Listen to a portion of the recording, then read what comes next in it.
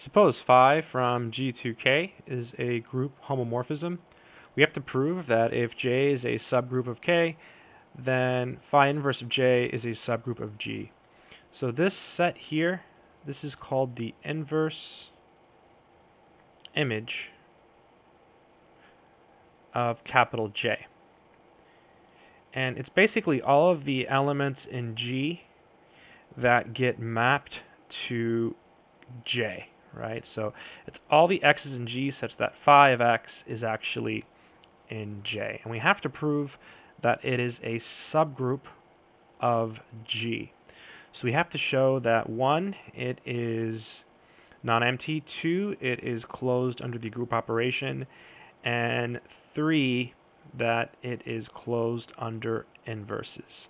So let's start by showing that it is in fact non-empty. So first, note that J is a subgroup of K. So the identity element in K is actually an element of J, right? And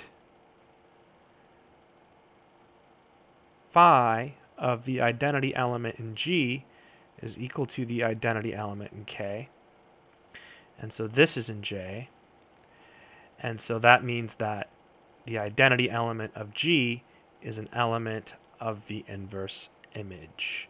Really scary looking if you really focus on all of these giant subscripts. What does it mean to be in the inverse image?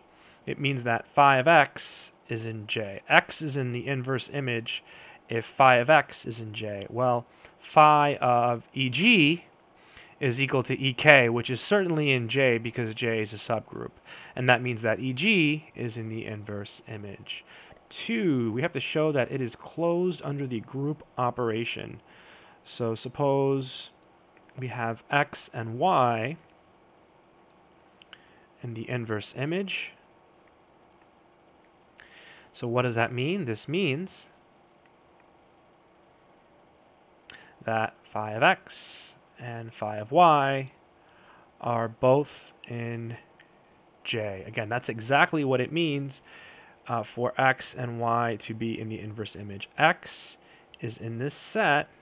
That means that phi of X is in J. So X and Y are in this set, and that means that phi of X and phi of Y are in J. We have to show that the product is also in that set. So we have to show that phi of XY is in J. So then, let's look at phi of XY. We have to show that this is in J. If this is in J, that means that XY is in the inverse image. Well, phi is a group homomorphism, so this is phi of X, phi of Y, right? Phi of X and phi of Y. And phi of X is in J, and phi of Y is in J, so that this is in J, and this is because J is closed under the group operation, right? It is a subgroup, so it is closed under the group operation. So thus, we showed that phi of xy is in J. That means that xy is in the inverse image. So that shows that the inverse image of J is closed under the group operation. 3, we have to show that it's closed under inverses. So suppose we have some x in the inverse image of J.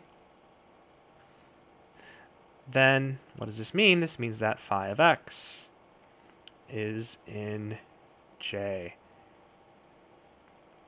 We have to show that x inverse is in the inverse image. That means we have to show that phi of x inverse is in J. So let's look at phi of x inverse. Then phi of x inverse, well, that's phi of x inverse, and this is certainly in J because J is closed under inverses. Phi of x is in J, and J is closed under inverses, so phi of x inverse is in J. Thus, x inverse is in the inverse image of J, and that shows that the inverse image is closed under inverses. So therefore, the inverse image of J is a subgroup of G, right? We showed all three things. We showed it was non-empty or contains the identity element. We did that here. We showed it was closed under the group operation. We did that here. And we showed it was closed under inverses. We did that here.